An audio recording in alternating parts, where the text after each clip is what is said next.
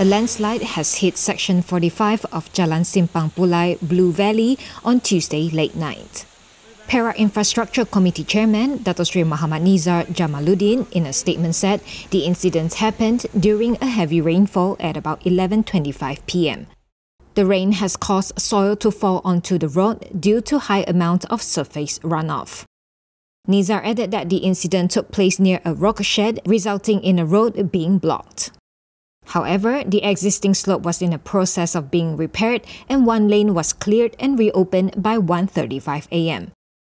Fortunately, no motorists or vehicles were involved.